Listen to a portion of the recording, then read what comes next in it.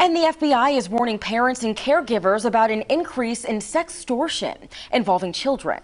The FBI is tracking an increase in the number of incidents where adults are posing as young girls.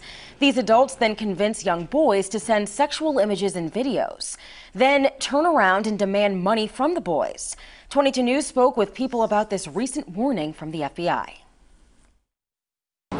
I believe parents, family in general, even schools, doctors, nurses, I believe they should teach kids how to advocate for themselves. If you don't speak about it, how are you going to protect others from it? Sextortion is a crime punishable by law and can include heavy penalties such as life sentences for the offender. The FBI suggests being selective about what you share online, block or ignore messages from strangers, and to report suspicious behavior to a trusted adult.